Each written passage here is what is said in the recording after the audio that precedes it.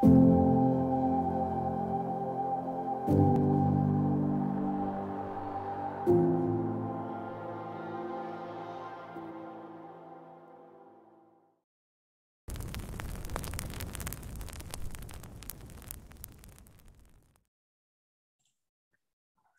shalom, peace, peace.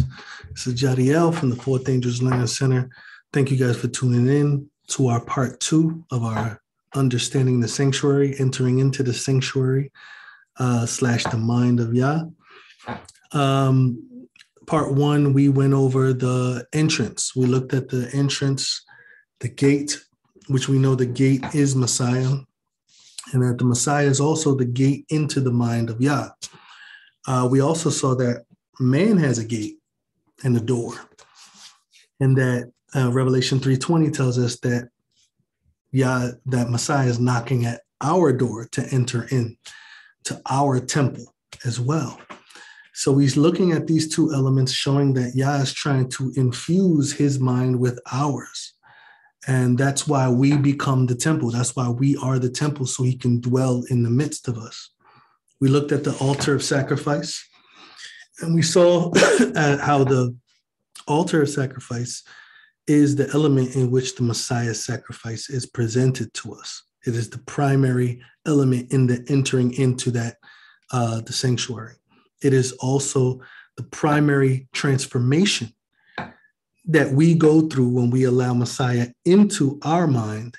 We now become a living sacrifice as well, and we offer up spiritual sacrifices, as mentioned in 1 Peter chapter 2, verse 5. So then we saw the laver being very important as the washing our sins away, the washing of the water of the word, Ephesians 5:25-27, and cleanse your hands, ye sinners, James 4:8, which David also shows us.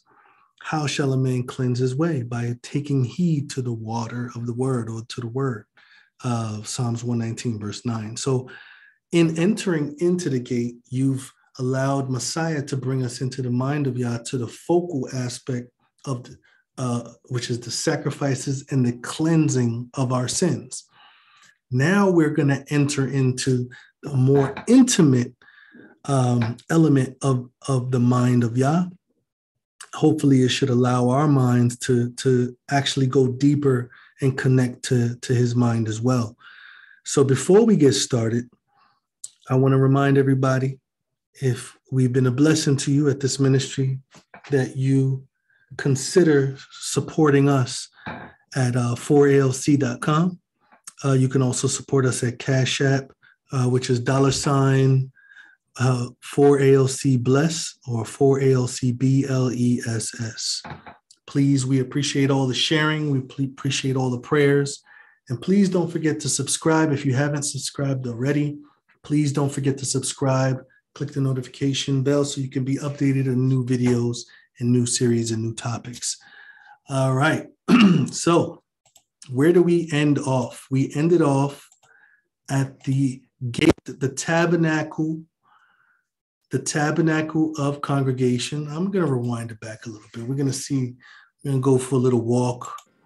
Let's go for a little walk through the gate, entering into the mind of Yah. First thing that we see is the sacrifice of Messiah on the altar. By beholding, we become changed. We also become a living sacrifice, just as Messiah was. And we also are washed simultaneously by the water of the word, by receiving the word. Faith comes by hearing, hearing by the word. He washes us with the word, and we turn from our sins when we recognize that our lifestyle is contrary to the word. When he washes us, we become eligible, so to speak, eligible to enter into the intimate aspect of Messiah, of Yah. Ready? Let's go in. So go through the tabernacle of congregation, and we see these three elements here. We have the altar of incense right before the veil of the most holy. We have the candlesticks, and we have the table of showbread.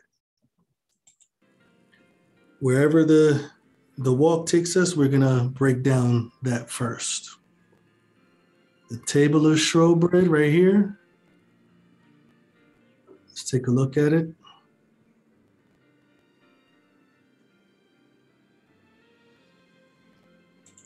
Now, in entering into these things, you get into the more heavy duty aspects. Everything is made of gold inside. Now, what we saw outside the tabernacle was that everything was made of brass. So when we get inside, everything is made of gold. The walls is gold, the floors, precious stones. Every element in here is gold, covered with gold. Is acacia wood, or what the King James refer to as shittim wood. So let's look at what this is. Let's check this out. This is the table of showbread. The table of showbread. And what does that really mean? Table of showbread, shewbread. Let's go to Exodus chapter 25. Exodus 25, looking at verse 23 to 20. Let's just read from 23 to 30. It says, you shall make a table of shittim wood or acacia wood. 2 cubits shall be the length of it, and a cubit of breadth thereof, and a cubit and a half of height thereof. You guys do your research as to the elements. Pretty interesting. You shall overlay it with pure gold, and make unto it a crown of gold round about it. You shall make it a border of a handbreadth round about, and you shall make a golden crown to the border round about it. Right? Let's go down to verse 29 to 30. It says, and you shall make the dishes thereof, and the spoons thereof, and the covers thereof, and the bowls thereof, to cover all of it. Pure gold you shall make it. And it says, you shall set upon the table of showbread before me always. This word showbread is the Hebrew word which means presence. I believe it's panim. Let's take a look. Lechem, which means bread, panim. H6440, panim, which means the face or the presence or in front of, right? So very important. So the bread was put out always in front of him. How much bread was usually put out? Let's look at the picture of it. The video shows 1, 2, 3, 4, 5, 6. So there's 6 loaves here, 6 loaves here. Collectively is 12 loaves of bread. And there was a 12 loaves of bread that was put out every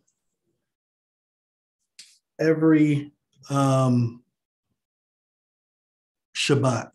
So every Shabbat, there was a new fresh batch of 12 loaves of bread on this golden table. And then you see the golden crown right here going around it. And then you see the bowls and the cups and the basins right there. Okay. So how does this correlate? How does a table with 12 loaves of bread correlate with Messiah? So one, we went from outside to inside. We see that now it's called the table of showbread, which is translated the bread of presence. Now we're in his presence.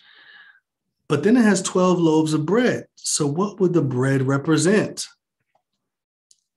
The bread, of course, I know you guys know the primary understanding of the bread represents who? I know you guys know Messiah, John chapter 6, looking at verse 47 to 51. Look at what it says. It says, verily, I say to you, he that believes on me has everlasting life. I am the bread of life. Your fathers did eat manna in the wilderness and are dead. This is the bread which comes down from heaven, that a man may eat thereof and not die. I am the living bread which came down from heaven. If any man eat this bread, he shall live forever. The bread that I will give is my flesh, and I will give for the life which I will give for the life of the world. So he is the bread of life. The bread obviously represents Messiah. But remember, we're in a more intimate realm. We're no longer out in the courtyard beginning our relationship with Yah, entering into the mind of Yah. We are now in a more intimate setting, in a closed off, intimate setting with Yah. So the bread also has 12 loaves. We know that the 12 loaves represents the 12 tribes, which represents all of Yah's people. All right? All of Yah's people is represented in the 12 tribes. So why is the bread manifested as 12? Why would the 12 tribes be bread if Messiah is the bread? Well, let's look at 1 Corinthians chapter 10 to see how Messiah, allowing us to be intimate with him, how does that affect us as 12 tribes? Look at what it says. 1 Corinthians chapter 10, verse 16, it says, the cup of blessing which we bless, is it not the partaking of the body of the blood of Messiah? The bread that we break, is it not partaking in the body of Messiah? For we being many are one, what does it say? Bread. We, by partaking in Messiah, as he mentioned in John chapter 6, he that eats this bread will have everlasting life. If we partake in that bread, we being many are one bread. We become one bread and one body. For we are all partakers of that one bread. So this is why inside an intimate realm, the holy place, right? Tabernacle of congregation is called. Now, when we enter into that intimate setting, we become one with Messiah. So he is the bread, but so are the 12 tribes. The 12 tribes become one bread because we partake of that one bread. You see that? So it's very important that we understand why is the bread in the presence of Yah. We are in the presence of Yah because we are one with Messiah. Remember, when the gate, Revelation 3:20, he knocked at the door and we allowed him into our temple. Now that he is in us and we sup with him, we become one bread. Now that we are one bread, it is referred to as the lechem panim, which means the bread of Yah's presence. We are now able to move in his presence. There's a few scriptures that actually indicate that in our lifestyle and in our lifestyle of faith. Let's look at the book of Hebrews. I believe it's chapter 10. Let me see. Here we go. Look at this, verse 19. It says, having therefore, brethren, boldness to enter into the holiest by the blood of Yahushua. So we enter into the holiest. You see that? So let's continue to look at the intimate aspects. We become one with Messiah. He is the bread. We partake in him. And that's what makes us the bread of his presence as well. Only if you partake in him. There's no aspect, 12 tribes, you can just automatically, no, you have to go through these steps. The steps of the relationship is the sanctuary. You have to go through the steps in order to become one in that intimate place. So far we see clearly that we are one bread with Messiah. And this is why the bread, there's 12 loaves of bread to represent the oneness between Yah's people and the Messiah being together in the presence of Yah, because this is the table of his presence. So this table represents the presence of Yah, and the bread represents the Messiah and his people together in Yah's presence. The Messiah brings us boldly into the holiest of holies, into the presence of Yah. Let's continue to walk through the sanctuary. So we acknowledge the bread had to be put out every Shabbat by the priests. We are also bread, where people partake in the knowledge that we give. Scriptures teach us that his word is also referred to as bread. His word is also referred to as the bread. Man shall not live by bread alone. So when people partake in Messiah and partake in us, it's because we are executing the word. We are delivering the word, and people are partaking of the bread. Now, we see this golden candlestick with 6 branches coming out of the initial candlestick in the middle. Let's see if we could go back to look right in front of it. There we go. We see this is the candlesticks. We have the one primary one, and then we have the 3 coming out each side with the 7 candlesticks, the bowl, the almond bud at the top. Let's look at the verses. Let's look at the scripture to see what does it say about the candlestick. Exodus chapter 25. Exodus chapter 25. Looking at verse 31 to 37, the golden lampstand. Verse 31, it says, you shall make a candlestick of pure gold, beaten work shall the candlestick be made. I want us to emphasize on this as well. Beaten work, that means that it goes through pressure. It goes through a hammering. It goes through fire in order to be molded to reflect what Yah wants it to reflect. So the pure gold gets purified, beaten. That means that it gets put in the fire and then molded into a shape. And he shaped it after branches and bowls and knops and flowers, of an almond tree. And it says here in verse 32, 6 branches shall come out the sides of it. 3 branches of candlestick on one side, 3 branches on the candlesticks on the other side. 3 bowls made like unto almonds, the knop or the bud and a flower in one branch, And so in 6 branches that come out of the candlestick. In the candlestick shall be 4 bowls made like almonds and buds and their flowers. Right? Let's continue. Verse 35. There shall be a knot under 2 branches of the same, and a knot under the other 2 branches of the same, and a knot under 2 branches of the same, according to the 6 branches that proceed out of the candlestick. I'm not sure if we're going to see that, but it's there. Their knops and their branches shall be the same. All of it shall be of beaten work or heated up, purified, and molded of pure gold.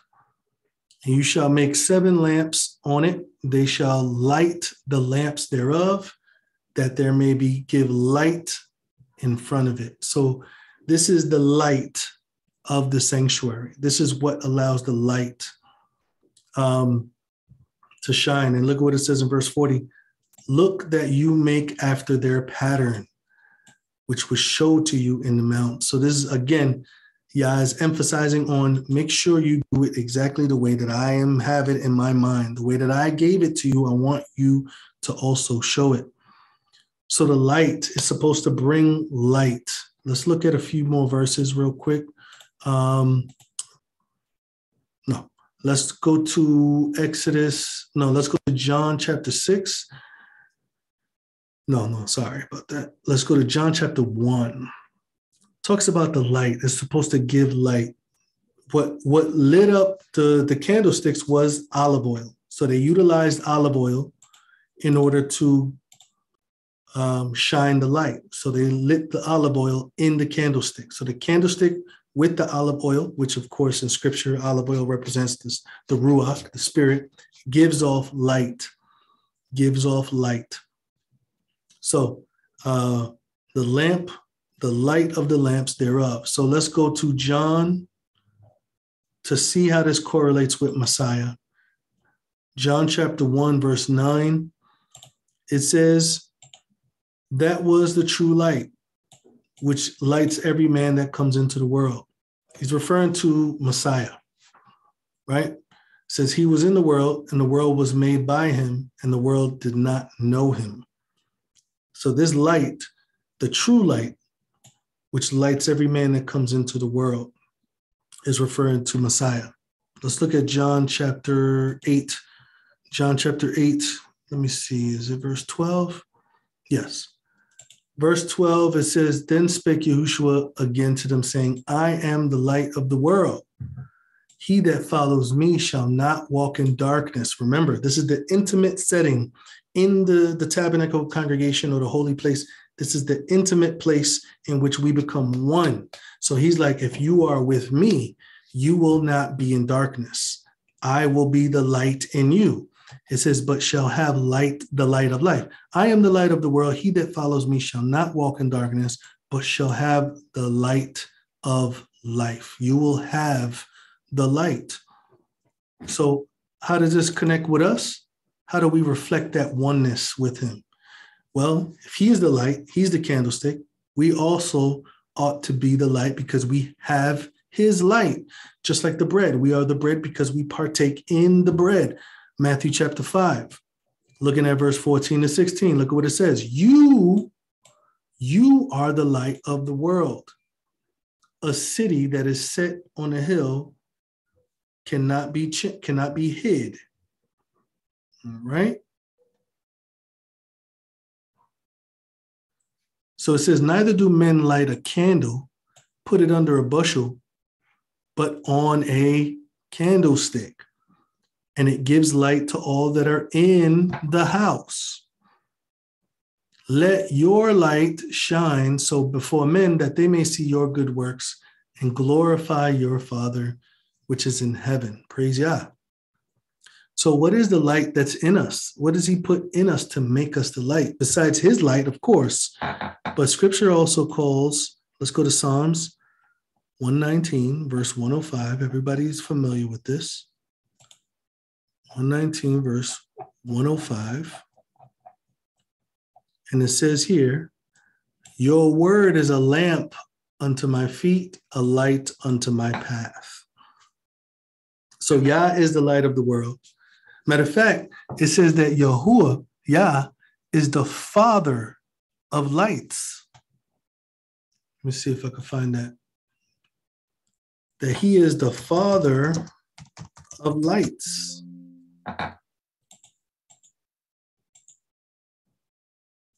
James chapter 1, verse 17. Every good gift and every perfect gift is from above and comes down from the Father of lights, with whom is no variableness, neither shadow of turning. So let's look at some correlations showing the oneness. It showed us that we are the bread, right? In scripture, we are the bread, the 12 tribes, the bread. Now the candlestick is the light, and scripture clearly says that we are the light also. But I want to show a verse. I believe it's in Revelation chapter 1. It's let me see. Look at what it says here. I'm trying to see if I could find it. There we go. There was a depiction of Messiah being, and there we go. Here we go. Look at this. Revelation chapter 1, verse 12. It says, I turned to see the voice that spake with me. Being turned, I saw 7 golden candlesticks. 7 golden candlesticks. So there's the candlestick that's in the tabernacle that we just saw. That's 1 golden candlestick. So there's 7 of these. And it says that in the midst of the 7 candlesticks, one like the Son of Man. So Messiah is in the midst of the 7 golden candlesticks. He's in the midst of them. Remember, let them build me a sanctuary that I may be in the midst of them. Now look at what it says at the end about the candlesticks in Revelation 1:20. It says, the mystery of the 7 stars which you saw in my right hand are the 7 golden candlesticks. The 7 stars are the angels or the messengers of the 7 assemblies. And the 7 candlesticks which you saw are the 7 called out assemblies. So not only is the candlestick's a representation of Yah lighting up the world, lighting up his people. But the candlesticks in Revelation 1:20 is a representation of us, the called out ones. So it's very clear of the connection, the correlation between Yah, us entering into the mind of Yah, getting more intimate. So first we see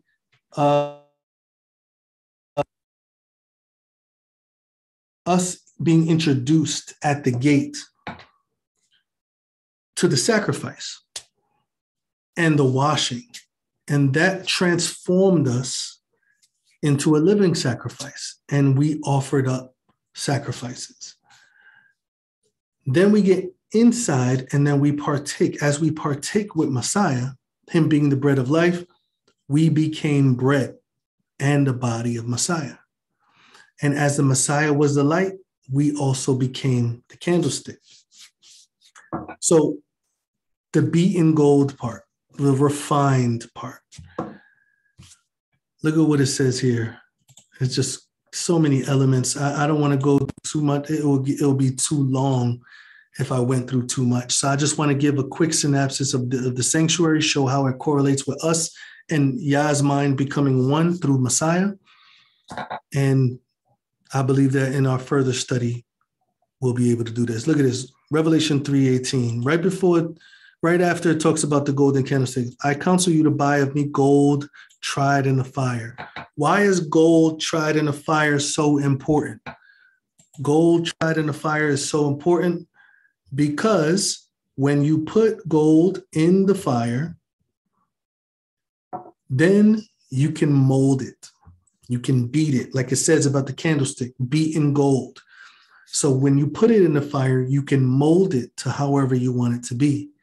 And Yah is asking us to buy gold tried in the fire. He wants us to have our faith tried and purified so he can mold us into the people that he wants us to be, so we can be the lights. So we can be the lights that he's calling us to be, so we can reflect the same image as his son. So as we get more intimate, he is the light of the world. We are the light of the world. This is what was in Yah's mind. Not only Messiah to be the light, but for us to also partake in the light and become one with the light, just like we became one with the bread. Now, as we walk and turn, we approach the altar of incense. We approach the altar of incense, which is also covered with gold. And we're going to stop here.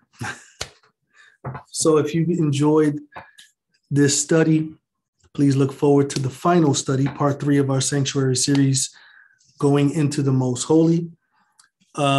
We see our unity, not only the unity with each other, but the unity between us and Yah. 12 tribes, the 12 loaves of bread is bread. And the reason why the 12 loaves is bread is because we are partakers of the bread of life. And we now are on referred to as the bread of his presence, the bread of his presence. Then we have the 7 candles, the lights, which is the light of the tabernacle, the light of the world, which he tells us in Matthew 5 that you are the light of the world and that you ought to let your light shine. In Revelation chapter 1, verse 20, it says that the called out ones, assemblies, the church is the candlesticks, and that the Messiah is in the midst of the candlesticks. He asks us to buy gold tried in the fire, because only by purifying the gold in fire is the gold able to be molded into the shape that it wants it to reflect, that Yah wants it to reflect. So praise Yah for this intimate, we enter into that intimate mind space that Yah has, and now in our mind space, Yah becomes involved and intimate in our minds. We are now engulfed in his spirit. We are now able to reflect his image and we are now able to glorify him on this earth, to lighten the earth with his glory. Praise Yah for this opportunity that he is giving to us. And, praise Yah. Look forward to the next one. Join us soon. Yah bless you guys. Shalom. Shalom, shalom. Thank you guys for joining our study today. I hope that it was edifying. And if you want to support this ministry, you can support us on 4alc.com. And don't forget to subscribe to this YouTube page. Click the like button and the notification bell. I hope to see you guys on the next study. Shalom, guys.